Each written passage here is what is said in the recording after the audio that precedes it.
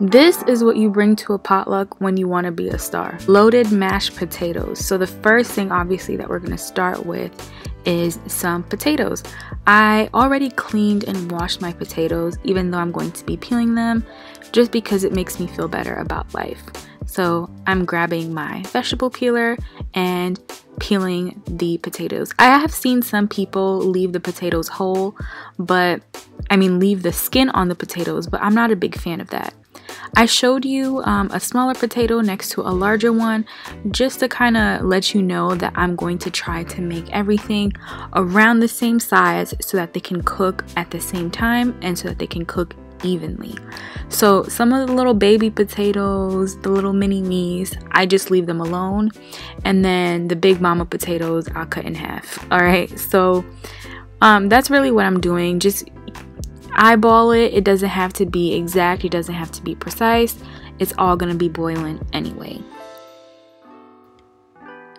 Now I'm going to start the process of boiling my potatoes.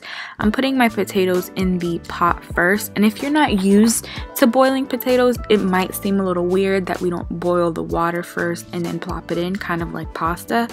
But the thing is, when you start the potatoes in cold water, it helps them to cook more evenly. So that's why I do that. And when you see people making mashed potatoes or just boiling potatoes in general, you'll see them start off with cold water.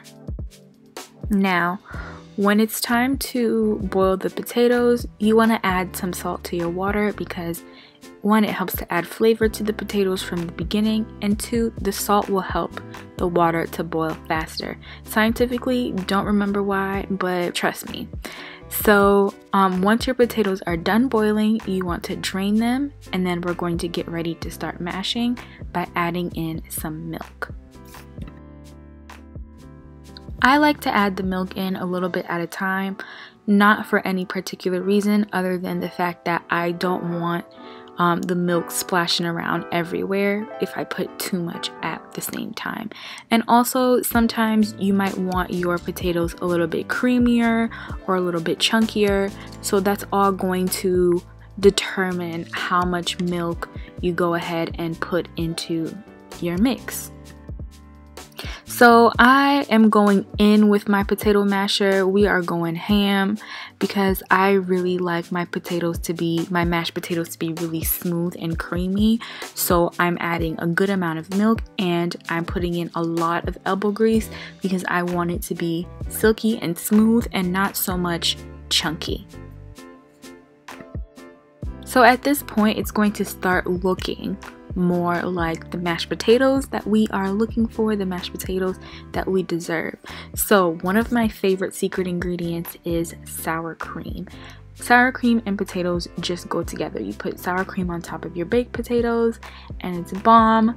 So one day I figured, why don't I just put that in my mashed potatoes? And ever since I started doing that, it's been amazing. It helps with the creaminess and it also adds some really bomb flavor to the loaded potatoes. I was just thinking about that randomly one day and I woke up and I was like, I'm adding sour cream to my mashed potatoes. And honestly, that's such a fat activity, dreaming about food. But shoot, if you go through the same thing, give me a like and subscribe because this is what we do over here. So what I'm gonna be adding next to my potatoes is some garlic powder and some onion powder. And this is where you're going to see me start flavoring things a little bit more. I'm adding in salt. Sometimes I'll add chicken seasoning, but not today. Now, this ranch salad dressing seasoning mix, okay? Another major key. I haven't seen anybody put this in their mashed potatoes. Maybe I just did some, I don't know. But yeah, that is a major key. It adds some really nice ranch-like flavor to them. It almost tastes like, you know, when you dip your french fries in ranch dressing? Yeah, that's what it tastes like. So I add almost the entire seasoning packet of the powdered ranch dressing because when I first put it in and tasted it, I felt like the flavor wasn't popping enough, so I kept on adding and tasting, until I got it to where I wanted it to be. And that's what cooking really is about, is getting flavors to your liking and making each dish that you make your own, you know? Even the recipes that I post, if you like something that I use but you don't like something else, switch it out, experiment. Okay, so the next thing I added was some green onion that I chopped up, and again, I'm using that milk on the side just to smooth things out as I go along. At this point, I'm just adding milk and folding it in until I get the exact consistency of mashed potatoes that I want. Once it starts looking like this, nice and smooth, I am ready to plate it. So I went ahead and put it in a much nicer round glass dish. This is just for presentation purposes. You could eat it out the pot if you want to. If that's the kind of life you live in, I'm not judging. Eat it out the pot. But I decided to put it in this nice glass bowl for presentation purposes and because I'm making a video for y'all. So now I'm adding in some really nice sharp cheddar cheese on top. You know what else would be really good on here? Some French fried onions. You know those really crispy French fried onions that you can get in a box? Yeah, put that on top of there if you have some of those. I just thought of that.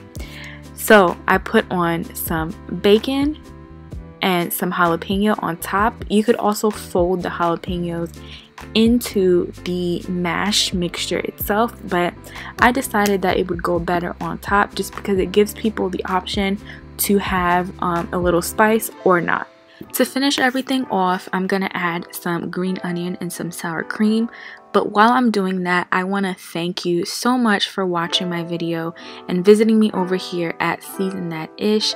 This is a really new channel and I'm committed to, I really am trying to post at least 4 videos every single week, just because this is something that I've always wanted to do. Let me know if you like this video. Like I said, like and subscribe if you like the video, and comment if you have any suggestions. But look at that mashed potato. That looks freaking bomb. Okay, if you want more recipes from me, please follow me on Instagram at Season That Ish, and I have more videos coming soon for you.